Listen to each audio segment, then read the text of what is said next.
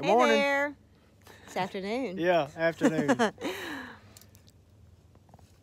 Anyway, we have the compost pile has been making or heating up for the last week. Cooking. Yeah, it's been cooking. We started it on Saturday a week ago, and we added to it Sunday. I turned it Wednesday. It got up to 160 degrees, and we turned it, and it got back up to 160 degrees, and now it's time to turn it again. We're doing a compost pile where we're turning it every 3 days or after it heats up to 160. So we want it to get up to 160. Hey, Duncan. We want to get up to 160 twice, if possible. And as you can tell by our garb, it's not 160 degrees outside here. No, in fact, it's really it's a little warm for everything I have on, but I don't like to be cold, so it's heated up. It's warmed up some today. Yeah, it was 43 a little while ago. I think it's probably closer to 50 now, but we're in the South, so we're ninnies. Yeah, but anyway, look, I'm gonna turn the camera around if I can figure out how to do it. Right we there, are cold. Yeah, there it is. And Tommy's going to turn it, but we're so pleased. Now, we did mulch up the leaves when we put them in there. In our big new chipper shredder. Yeah, and the chipper shredder. And there's a few little wood chips in there. We put some green bean vines in there, too, and some manure and some coffee grounds. But anyway, I've just wet it, and Tommy's in the process of turning it now. And methodology. Anyway, right now he's trying to get to the middle, and you see, I don't know if you can see the dust flying, but anyway, the idea is to put the middle on the edges and the edges in the middle. And so as he gets a layer over here, I'm going to spray it with the water hose. I can see the green bean vines have not composted yet. No, But the leaves all have, I think. And y'all, I can't really see the comments good right now. I'm going to spray it. Then they say the idea is you don't want it dripping wet when you squeeze it with your hands, but you want it moist. So this is the way I've done it. This is our first time to do compost. But I can't see the comments because I don't have my glasses on, for one, and I'm watching where I'm filming, so I will look at the comments in just a minute. Won't you rake off some of those green bean vines over there? Yeah. Wait, where? You talking about? Yeah. And I'm not using a tripod or anything, so I'm sorry if it's a little shaky. I'm trying to water and... Ooh, it's bone dry up under there. Yeah, I see. We're just learning. This is our first time to do compost, so. Which is crazy. I mean, we've been gardening forever, and you know, we've always had goat manure and all that kind of stuff, and we've threatened to do compost, but we've just never done it. Just never really done it. I've always put leaves in my garden and stuff like that, but tell the them more what made you decide to finally do it. What made me I don't know what. The book. Oh yes, I got the book. What is the name of it? I don't know, but he's like the world champion tomato grower. Yeah. He's deceased now, right?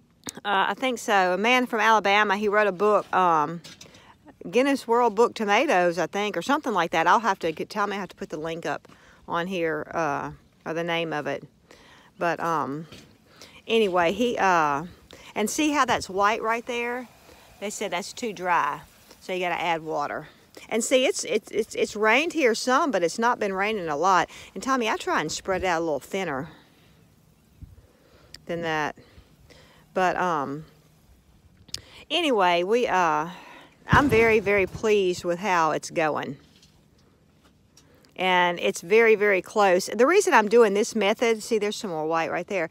I'm doing this method because it's faster. And I tell you, I've been very, very pleased with it heating up like the way it has, because it's really heated up really good. And they say that it makes the compost a lot quicker doing it this way, heating it and everything. Well, they say that's your goal, and it kills the weed seeds and any fungus and any bad bacteria. It'll kill it. Let me spray a little bit right there too, in here.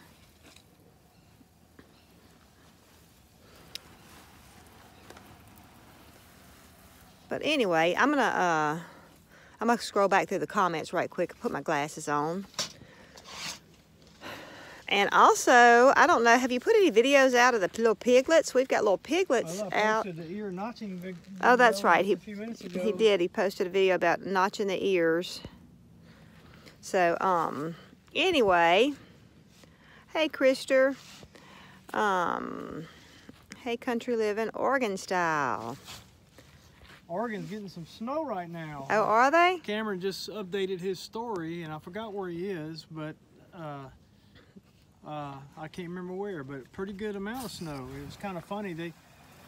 People in Portland kind of act like people in Brookhaven, Mississippi when it snows. They make a run on the grocery stores and all. And Brenda said it's the high is 25 today. Wow. Hey, RSJ, Texas.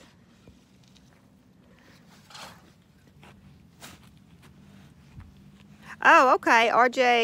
RSJ, Texas said white is... Uh-oh. Cancel. Sorry, y'all. I pushed the wrong button. He said that white is good fungus. What you want in your compost. Oh, okay. Well, I didn't know that. So yeah, I kind of figured it was the beginnings of some mycelium, maybe.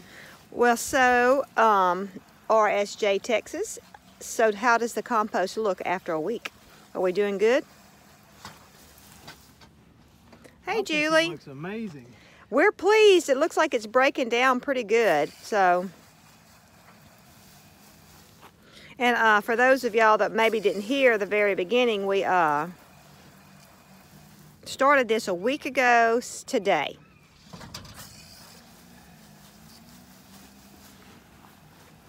Okay. Oh, Brenda says they're still covered with ice. Man. Man. And this is the second time it's been turned, or the third? This is the second time it's been turned. Oh, thank you. He said it looks fantastic. Woo, good. It smells good too. Yeah, it does. Well, you know, it smells what I mean kind of like dirt. Yeah. It doesn't. You know. Hey, Tina. Hey, Christy Betts. I think using that hey, Sugar Creek. chipper shredder made all the difference, though. Yeah, I'm excited about using the chipper shredder on this because I've read too that, you know, the smaller particles, of course, the quicker it's going to break down. I'm telling you, I'm not seeing any of the green beans. It's not green necessarily. No, the green you're seeing is coming off of the ground. Yeah, but I can still see the vines on the from the green beans, but I don't see. It's not green anymore. Right. Last Wednesday it was green, and the little bit of green you're seeing, there's some grass and stuff on the ground. So, oh, good. Oh, Christy said she turned compost 2 days ago. And Sugar Creek said it does look beautiful. I'm so excited. So, for those of y'all that are familiar with compost, with doing it this method, we're doing it to where we're letting it heat up.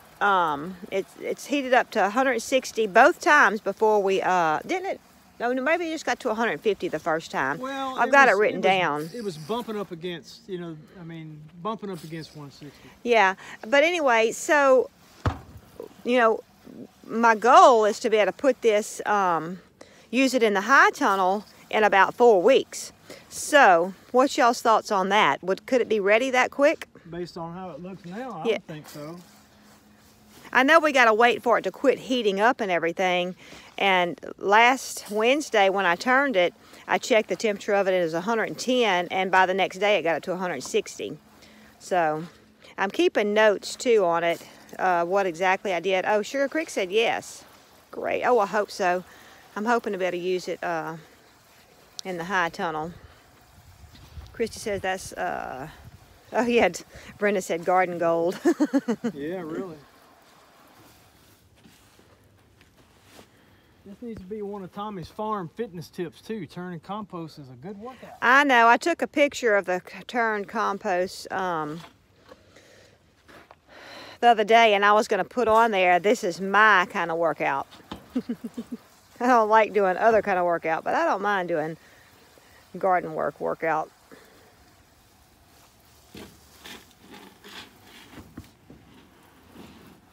After it reaches temp again, turn it again. Yeah, and from what I've seen, it takes about a day or two. So you think I should turn, once it gets up to 160, turn it right then? Or, because I had read to let, in that book, it said let it get to 160 for 2 days and then turn it. So.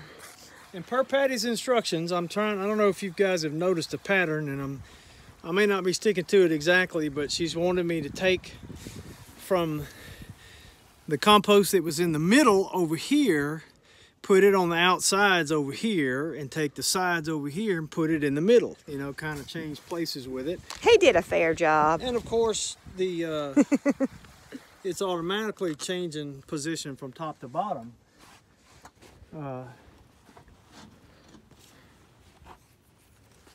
Oh yeah, Sugar Creek says give it a couple days and do it again. Christy said her pile takes longer because it's not as hot. Yeah, and I didn't go get my thermometer. I have it in the high tunnel, checking the temperature in there. I just want to see what the ground temperature. It was what was it? Almost 90 degrees in the high tunnel when we opened it, and it was 45 outside. Yeah, we should have opened it earlier today. Yeah, and so I'm just kind of trying to get it to see what, and it was cold last night. It was in the 30s, so that's cold for us, you know, down south here. Anyway, I'm just wanting to see what the soil temperature is to see, because I'm going to be planting my tomato plants hopefully in about 4 weeks. We'll see how that is. All right, I'm going to let Tommy finish this up. Make sure you squirt it off when you get through. Let me see. Anyway, and we're going to walk in the high tunnel. There it is. We've got this end still closed off. Blue is watching the high tunnel. And we've got the ends open. But I want to show you my setup. Yeah, I've got the sides open. Hey, out of Goshen. But anyway, we still have stuff growing. There's the sugar peas there. And you see we have this side open here. And we have stuff still growing. Oh, there's my thermometer. Let's see how warm the soil is. What does that say? 58. So that's really not, I need it warmer. Wait a minute, let's see. Bobby said, I just got in from turning my new pile. Goat poo rocks for making it hot. Oh, really? Yes, I've been using my goat poop. That's what we put in there. So this is my kale. It's done great. We've eaten it all winter. And down here is cabbage, and that's mustard greens down there. Can you see I'm also growing some green? I guess it's fungus or whatever. It has been so moist in here. It's crazy. But y'all, look what I have. Oh, hey, 7D. I didn't see you. Look at this. February, what, 9th? They finally started ripening. So, we're excited. I've already eaten one. There's another one right down there. So, they're starting to ripen. And I'm glad because we're going to be pulling them up. And look, y'all, they're blooming. That is just crazy. But, I hope my internet holds. I usually don't when I walk way out. But, I'm going to have to be pulling these up. This is a cherry tomato right there. That's a black cherry. I never did pull up my squash. But, out of Goshen, hoop house envy. Well, you can come play in our hoop house. Bring all the kids. In about 4 weeks, I could really use them to be digging my little holes for tomato plants. And you see, this green stuff is not grass. That's that fungus or whatever, but this is grass. So we do have grass started, and look, this clover growing. But look how easy. It comes up really easy. But we've got to get in here and get the grass out. This is what's left of the green beans because we use that in our mulch. And well, there's still some we could pull off. I'm going to use the tomato plants. I've read about it. There's pros and cons, but I've read that if you let it get hot enough, that it will kill any fungus. Oh, let me come over here and show you. This is Brussels sprouts right there. I forgot to tell y'all that. They haven't made any, and my goal, what I'm going to do is I'm going to plant my tomato plants in between them because I really, really want to make some Brussels sprouts.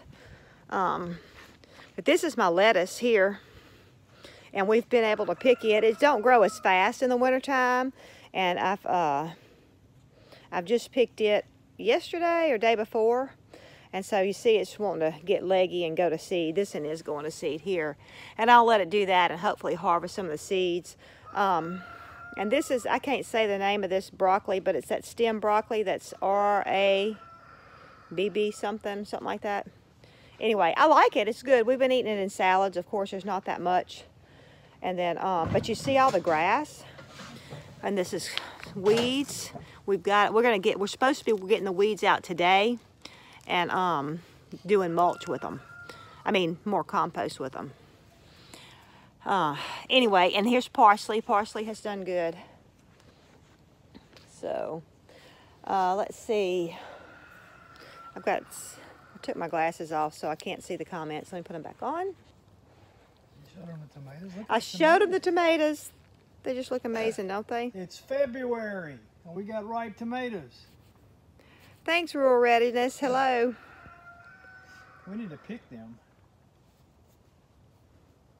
Bobby Seller Homestead said the main stuff they use is goat poo, leaves, and free coffee grounds. But he was saying that it makes good hot mulch. Oh, this is Tomas's play area. The box of toys. I'm sorry, I'm looking at the comments. I wasn't paying attention to where I had the camera pointed. Did you show them the chipper shredder? No, I haven't. This is our chipper shredder right there. I'll go stand next to it for size comparison. Thanks, Rural Readiness. Well, I'm going to tell you, we really like it. We're going to be using it again today. This is a chute we put the sticks in. And then up there is for the leaves, down up in there. We need to do a video while we're doing it too, because we didn't do that. We bought one that it's rated to take 4-inch limbs. Of course, you know, Thanks, we use a wood burning stove, so 4-inch limbs are firewood around here. But my thinking is, if you buy one that's rated for 4-inch limbs, then it ought to eat up 2-inch limbs all day long, and it sure does. We stuck some in there, you know, probably up to 3 inches that would barely fit in there, and it shoot them up like. Oh, it was so great. Hey, Out of Goshen says hello. Out of Goshen. And guess what? They're going to be here in 4 weeks to help us plant the tomato plants. All right. Yeah, yeah. So, hey Sherry, here's what's left of our goat poop. Tommy's going to have to go get more in my wheelbarrow. And look, this is what I want to show y'all in here. It's the main reason I came in here. Oh, let me show it at a distance. I know it's hot. You see how I've got a table set up, and I have an electric blanket, and then I have plastic, and then I have my tent. This is, I forget the name of this white stuff, but to cover it. Anyway, so that is where I've been growing my little tomatoes, because they need to go. The electric blanket, so they understand. They need to go in the ground in about 4 or 5 weeks. So, do you start tomato seeds? Yes, that's what I'm doing, right? This is where my tomato seeds that I started. I guess I wasn't clear on that. Yeah. But this is them, and they've been planted for 58 degrees. Yeah, I've looked at that. Take it out? Yeah, you can take it out. I can't remember. I think they've been planted 2 weeks, haven't they, Tommy? I think so. But anyway, so I'm very, very, very pleased with the growth that they're growing, and I just wasn't sure. And we have the electric blanket. See, let's see if I can. Can you raise that up? Yeah, I just wanted you to explain to them. It's not a grow mat. Yeah, it's not a grow mat. This is an electric blanket, so that's why I have it covered really good with plastic. You paid what, $20? I paid $30 for that, and you know those grow mats are so expensive, but I did that. No, I'm leaving it covered. I know, I was going to show them the... Oh, you want to show them the tent that I made? No, I'm showing them it's a sunbeam. Yeah. And one of the reasons we selected this one is because of this right here. A lot of electric blankets have an automatic shut off of like 3 hours, right? Yeah, yeah. But this one will run for 10 hours. 10 hours. Do you have it on high on purpose? No, it's just flashing because it's turned off. Oh, okay. Because it was on low. I just do it on low. She keeps it on low, and we can turn it on at night, and it's on. Oh, we don't have to worry about it. It's on for 10 hours. Hey, Bobby. thanks for joining us. You better go help the wife. All right, Sherry, I think, said what kind. All right, I've tried some different ones. Of course, I'm doing high tunnel tomatoes, and I'm doing I've got 100 celebration plants. Well, and all of them's not up, so I'm hoping to have close to 100. This one's Marion. Then I have Big Beef. I've talked to a man, Dog Trot Farms. He was on our last YouTube live that he was, writing. He was watching, and he told me he would be glad to help me. So I've been in contact with him, and so he told me the different seeds he plants, and he sells a lot of Big Beef, so I got that. And then I have Mortgage Lifter, and that says Laurel Blue Ox Heart. This is a few heirlooms. I didn't do mostly heirlooms in here. I'm going to do them outside. This one's Pink Berkeley, Homestead, Big Boy. Thanks, Darlene. And let's see, Sunray is that one. So I've got a few heirlooms. That's about 36. Hey, Valerie D. A few heirlooms, but then the rest are going to be in the Marion. But the rest, they're hybrids, and the Celebration is a determinate tomato. I'm planting these in the high tunnel for the farmer's market, and so I want them all to come in around the same time. So that's why I have planted the more of the hybrid varieties, because I want to, with the heirlooms, they're indeterminate and they just keep coming in. So anyway, let's see. Donna says, should I start 6 weeks before the last frost date? Yes, 6 to 8 weeks is good. 6 to 8 weeks, and I haven't started my tomatoes that are going in the garden yet, but that's going to be in a few weeks for me because I plant them out in the garden in April. So I'll do that 6 to 8 weeks. So Tommy got it turned. This is where we started on this side. So you wet it down good? Uh-huh.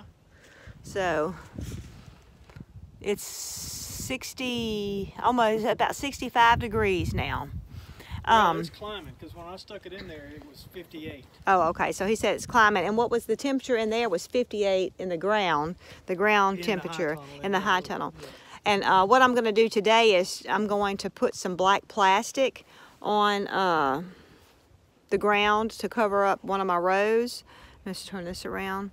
I'm going to do the black plastic on one of my rows and just see how fast I can warm it, because I know even if I have nice pretty tomato plants and I can have it warm in the high tunnel, if the ground's not warm, it needs to be, I believe, about 60 degrees consistently when you plant your tomatoes. And so if my ground temperature is not that warm, I think I'm going to, thank you, Northern Ohio Homestead. I think I'm going to put the black plastic down. I would rather not do the black plastic, but I will if it means that I can get the early crop of tomatoes. And see, my goal is to have tomatoes the last weekend in May. I believe the farmer's market's going to open then, so. It's the second week of February. We already got some. Yeah, yeah. And those tomatoes are from the fall. I planted them kind of late so they didn't ripen before it got real cold. We were expecting to have tomatoes in December. That's what we wanted to have. But anyway, what was so crazy? We'll take tomatoes in February. Yeah. What was so crazy was they got to the size that they're at now. Yeah, they've got a little bit bigger. Maybe a little bit. But the point is, they hung on that vine green yeah. for how long? 2 months. 2 months. 2 months. 2 yeah. months. They were like dormant, and we had a little warm spell, and that's all it took. Bam. Yeah. I walked out there one day, and we had some ripe tomatoes. Yep, starting to turn. Yeah, it's crazy. And they taste like tomatoes. Yes, I'm very pleased with the taste. Darlene says, that's what Tommy was just saying, that Oregon was getting snow. And our oldest son lives up there, and that's what he said that he had put on Facebook or on his story, that they were getting snow. Yeah. So she says all over the state, and said it's 22 in Fort Wayne. Well, it's what's the temperature now? Right now? I'm according to Apple, it's 50 degrees right now. Yeah, so it's 50 here, and in the sun it feels really nice. I need to take off a little bit of my warm gear, probably. Yeah, I'm sweating. But anyway, so we just wanted to share with y'all what we're doing today on Saturday. Tommy turned the mulch pile. We're going to start working on grass in the high tunnel. We've already notched not the mulch pile. ears. I keep calling it a mulch pile. Compost pile. But anyway, so we're going to make another compost pile, hopefully, with the grass and stuff that we take out of the high tunnel. And I left some lunch before I do anything. Yeah, I left some giant mustard leaves that are kind of just too big. I'm going to put those in the compost, and I'm going to start pulling up some of those tomatoes that don't have tomatoes on it. I know you hate to see them go. No, if they don't have tomatoes on it, that's fine. Hey, the white picket fence. Anyways, Sugar Creek says, did we have fried green tomatoes? No, I'm not crazy about fried green tomatoes, and Tommy's not either. But so we rather have ripe ones. It doesn't fit my nutrition plan right now. Fried just about anything. We're gonna have fried chicken one day. I've got one chicken left from our harvest when we had our chickens, and I'm gonna fry it. Okay. I've been thinking about it. Okay. Anyway, but. Ooh, high of 21 here today, nice and warm. Yeah, right. I'm glad I'm here and not there. Yeah, enjoy your high of 21. Yeah. But anyway, all right, well, it was good to be back with y'all for a little while today, and we're fixing, I guess Tommy's fixing to go eat, I'm and gonna go eat. I may take a rest, and then we're going to be back at it this afternoon. Yep. Anyway, okay, you know, I've forgotten how to turn this off. Let me touch something. That ain't it either. Where's the X? There it is. All right. Lots of snow. I don't know if you're talking about us, Donna. We're not in Michigan. We're in Mississippi. You may be talking to somebody else. She probably meant to say Mississippi. Oh, no. She was talking to Ottagoshan. All right. We Thanks, enjoyed Sugar Creek. Thank you, guys. We'll see you next time at Alderman Farms. Bye. Bye-bye.